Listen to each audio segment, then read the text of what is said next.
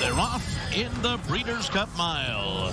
And Win Carnelian is sent out of there to take the lead. The Japanese runner to the front. Maj away running in second position. Astronomer is out third on the outside.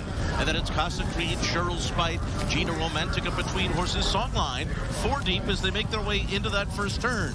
Then comes Lucky Score, Dujour, and Kalina. Saving all the ground is Master of Foxhounds. And then Master of the Seas has been guided to save ground. Second last, just ahead of More Than Looks. Win Carnelian up top. The pace is hot. 22.16 that opening quarter mile. Astronomer pressing the pace on the outside second. Maj is third, 4 lengths ahead of Casa Creed and Cheryl Spite. Meanwhile, Songline is 8 lengths behind in mid-pack. Outside of Gina Romantica, Dujour has 10 lengths to make up as they continue up the backstretch. Then on the inside, it's Lucky Score. Kalina about 11 lengths off the lead at this stage of the race, ahead of Master of Foxhounds. And then comes Master of the Seas and the trailer as they move into the turn is More Than Looks. They went a half mile in 45.37 seconds. Win Carnelian still on top around the far turn. And on the inside, Maj looking to come off the rail now and make a run.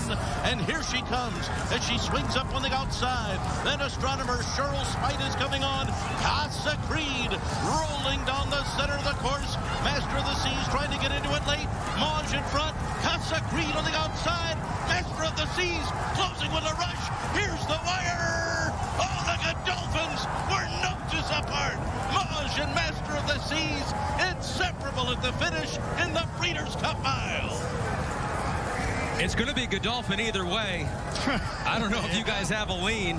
Master of the Seas or Maj? Well, they had 2 totally different trips. Maj was able to save ground on the first turn, and most of it on the second turn. She only had to go around 1 horse. While Master of the Seas, who did make it over to the 2-path in the first turn, had to go pretty wide turning for home. And that's the difference, if there is a difference. I mean, this is so close. It could be a dead heat. You want a subplot here? Maj is trained by Saeed bin Saror, the original Godolphin trainer back in the day, responsible for so many Breeders' Cup successes. Master of the Seas is trained by the newcomer, Charlie Appleby, who now gets all the good horses, and Saeed is kind of left with the scraps. There is an intense competitive rivalry between the 2 trainers within the Godolphin organization, and they hit the wire together. And it's hard to tell who won. Oh, my. Little Michael Jordan-esque with his tongue out there. Normally, we can look at this and say, we know who won. So close. This could be, it's not impossible to be a dead heat. I mean, in my brain, it seems like it should be impossible to have a dead heat, but we've seen it before. Wow. Brittany Urton is standing by with Charlie Appleby right now. Britt?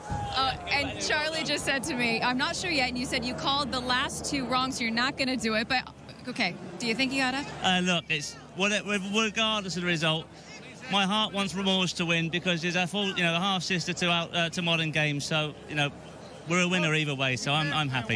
And how about that ride from William Buick from the outside post? I know you didn't love it when you drew it the other day. No, when we drew that, we always knew it was going to be hard. But I said to Will, you're just going to have to try and have one of those slingshot moves, and he's got the run that we wanted, and. She was always going to be a hard filly to gun down, but whether we got there or not, like I say, it doesn't matter. We were a winner regardless. Master Seas, we got it. Well, congratulations. Very kind. Thanks a lot. All right, they have made the call. Charlie Appleby is the winning trainer. Master of the Seas gets the win in the Breeders' Cup Mile. I knew it all along. You got better eyes than I do. It was obvious.